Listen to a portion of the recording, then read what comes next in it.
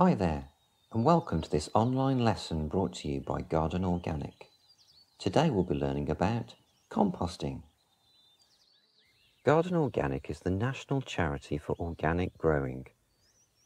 At the heart of Garden Organic are the members' experiments, which involve ordinary people all over the country trying different growing methods and techniques in their gardens and reporting back their results, so we can write up the results fully to share with everyone. The Heritage Seed Library protects vegetable varieties that are hard to find today. We don't lock them away somewhere like a gene bank, but share them with our members to grow and enjoy. We have several other projects like master composters, master gardeners, and waste reduction volunteers too, which all involve volunteers giving advice to their local communities. So what is organic? It's not just about avoiding chemicals and pesticides. Who wants their fruit and vegetables covered in chemicals? Ooh. They also have a terrible effect on our wildlife. Look at how numbers of bees have reduced around the world. It's also about growing in natural and sustainable ways. Being sustainable means to do things in a way that means you can keep doing them without damaging the environment. We know it's not difficult to do because it's what people were doing 150 years ago, in the days before industry and man-made products. It involves feeding the soil, encouraging wildlife, and managing pests and diseases naturally. The 5 principles of organic growing. By principles, we mean a bit like a set of school rules you all follow to make your school a better place. Number 1, build and maintain the health of our soils, because all plant growth starts there in the ground. Number 2, encourage biodiversity, our plants, insects, birds, and mammals. Number 3, use resources responsibly by not wasting water, energy or wood and not using man-made things like plastic. Number 4, avoid using those harmful chemicals I've just mentioned. Number 5, maintain a healthy growing area. It's a bit like looking after your body and making the right choices like good hygiene and looking for signs to avoid problems. Now it might look like the arrows are actually attacking the compost, but it's actually quite the opposite. At Garden Organic, we believe composting is at the heart of all these principles, and it's at the centre of any organic garden. So first of all, let's look at decomposition. When living things die, they decompose or rot. Let's look at how a peach like this decomposes over just 6 days. So if we start from the top left, the peach is looking nice and normal, and then it works its way down and it's getting a bit browner and a bit wrinklier and it's growing mold now, and that's disgusting. Don't make me eat that. Whew, sorry about that. Reminded me of a nightmare I had about a big brown wrinkly mouldy peach chasing me through a field. Oh, that's better. All of this food and these plants, animals and insects, they all rot down or decompose and become part of the soil. These are broken down by decomposers like bacteria, fungi and worms. Does anyone else think the decomposers could be the next big superhero film series? The decomposers breaking down food and plants and animals and insects. No? Nobody else feeling this? Okay, moving on. Now I'm sure you've looked at food chains and webs before in class, and the soil is no different. It's a complex food web, feeding on the organic matter as well as each other. And here's a diagram showing how it works. No, it's not a big mouldy pyramid. It's that food web thing we were talking about in the last slide. So let's look a little closer.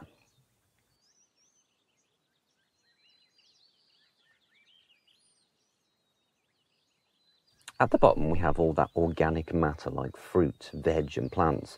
Then they're being munched up by the level 1 decomposers, the bacteria and the fungi, the ones you really would need a microscope to see. Then above that, whoa, now everyone's been invited to the party. We've got worms and beetles and spiders and centipedes and millipedes and ants and flies. They're all eating the organic matter, eating each other, or both, the greedy little decomposers. But it doesn't stop there. we have some gate crashers to the party. These larger creatures also come along because of all those tasty little decomposers who are too busy eating all that organic matter and each other to see the giant beak coming down, and whoom, it's night time for Mr. Worm. But don't be sad for Mr. Worm, because there's a happy side to this story, and that's what the plants get out of all this activity. All those tiny pieces of organic matter the decomposers left behind become part of the soil, and the plants use these to grow. We call them nutrients. It's just like a healthy smoothie of goodness for plants. A soil smoothie. Actually, that doesn't sound so good now, does it? So how is compost different? Well, compost is made up purely of rich organic matter like fruit, vegetables, grass, leaves, twigs, and even cardboard. Now, soil does have some of this stuff, but it has far more rock, sand, silt, and clay. So when compost is added to ordinary soil, it makes it richer and more full of life. Not that I'm suggesting anyone should have a teaspoon of compost a day. In fact, let me make that really clear right now. Never eat a teaspoon of compost. But if you were stupid enough to put a gram of compost onto a nice clean teaspoon from your kitchen, it would be home to millions of microscopic creatures. So why should we compost? There's loads of reasons. Let's whiz through them now. Not surprisingly, it helps your garden grow. As we've already seen, compost gives life to your soil. It also helps it hold more water. It feeds other plants and other creatures in the soil.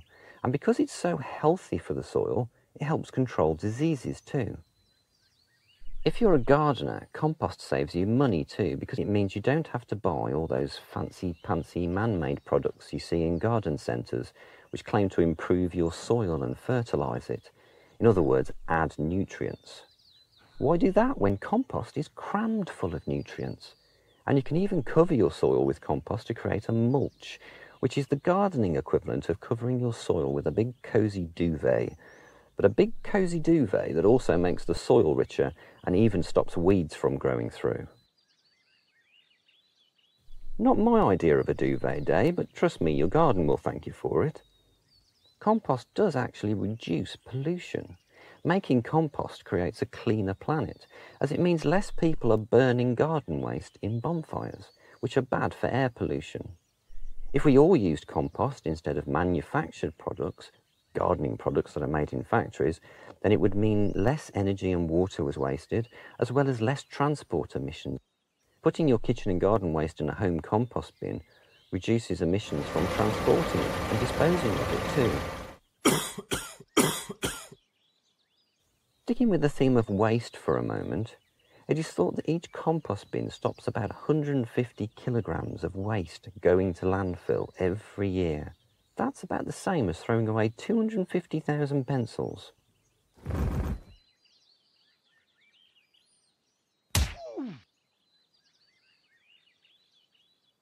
Landfills give off a greenhouse gas called methane, which does not last in the atmosphere as long as CO2, called carbon dioxide, but it traps CO2 in our atmosphere, making the Earth get hotter. One of the great things about composting is that nothing is wasted. It's a closed loop cycle.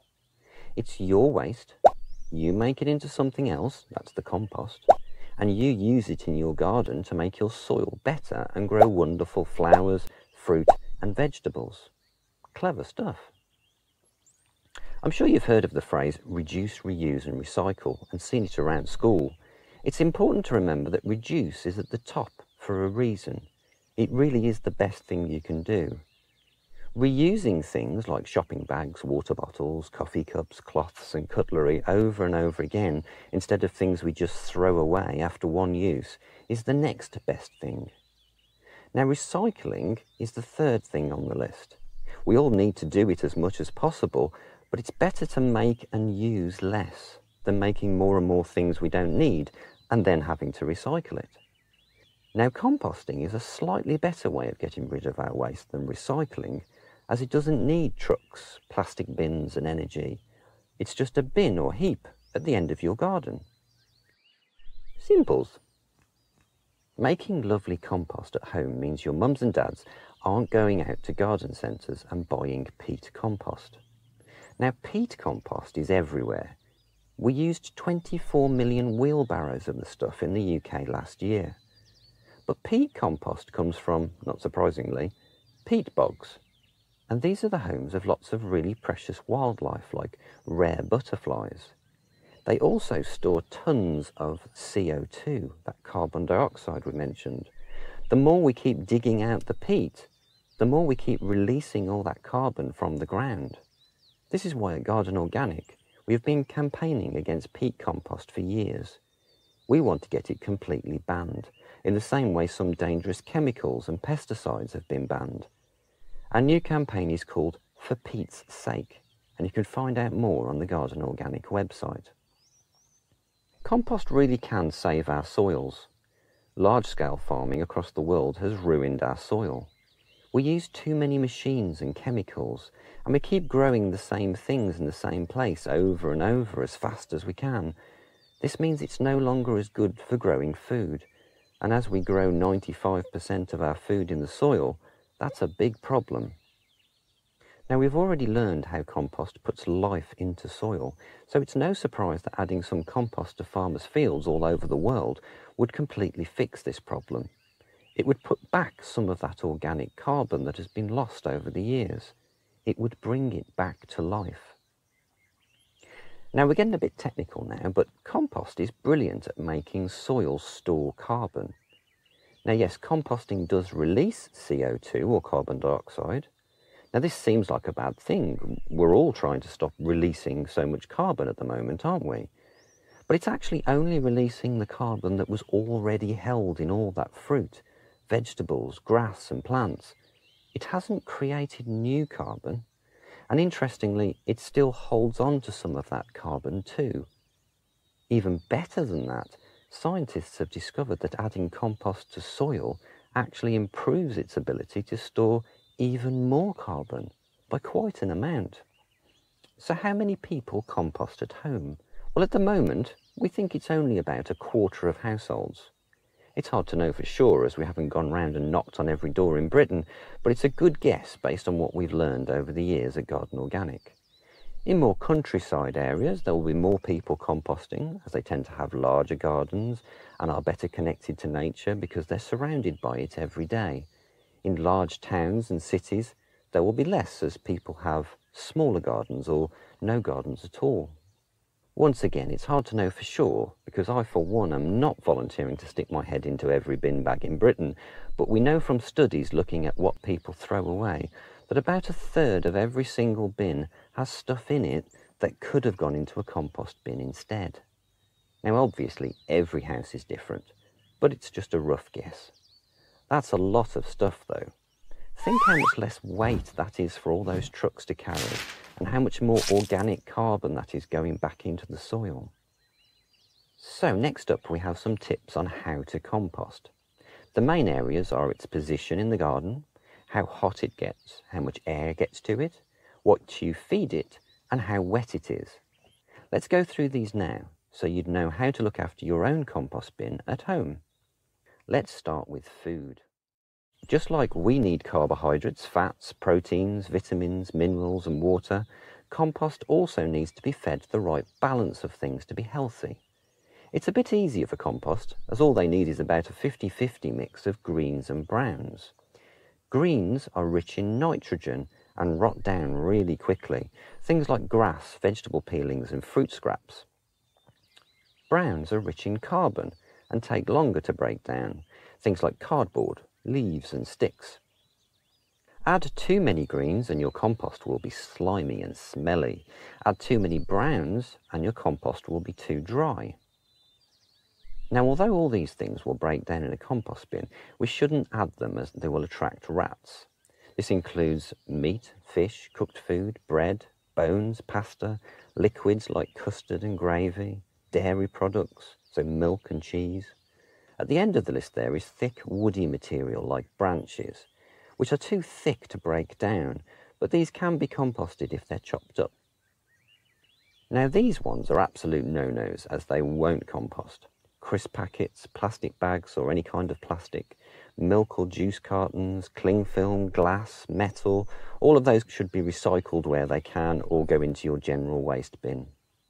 Now, cat and dog poo would compost, but it shouldn't be, as it can spread nasty diseases. Next, heat and air. When we dump all that organic matter in your bin, everything heats up as all the little organisms, the decomposers, get to work.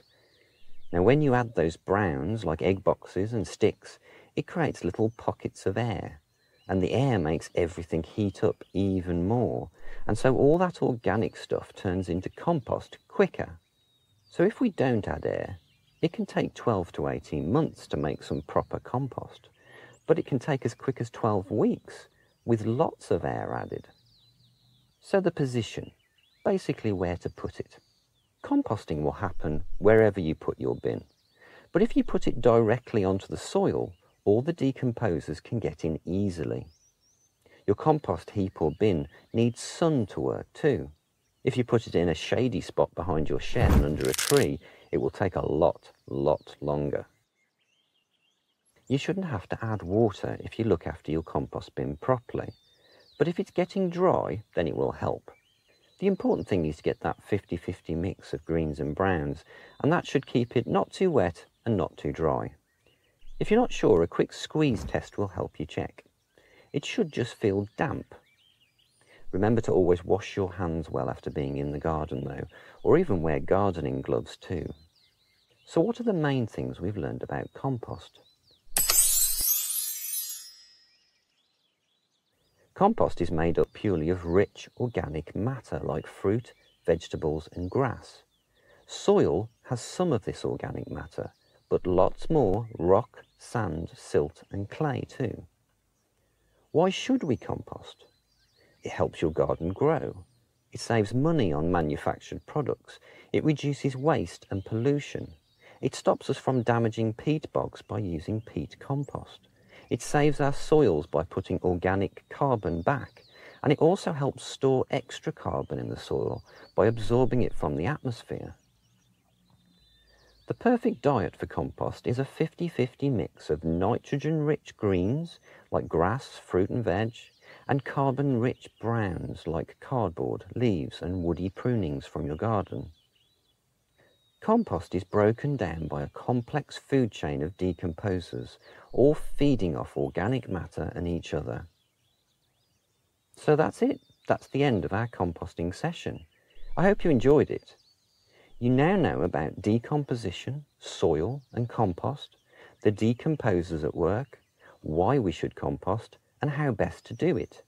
We've got a quiz for you to do before you finish, and you'll find that on the page you first came to when you followed the link. Before you leave, there are some links for extra information if you're interested. They're also on the main page too, so don't worry about trying to write them down now. The first one will take you to our website to find out more about composting, the soil, and organic growing and the 5 principles I mentioned at the start.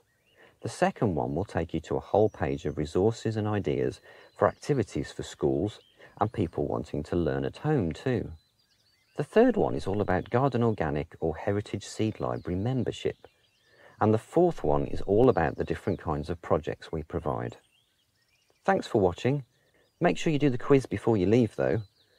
We'll collect all your answers and share them with your teachers so they know how carefully you've all been listening. Thanks. Bye for now.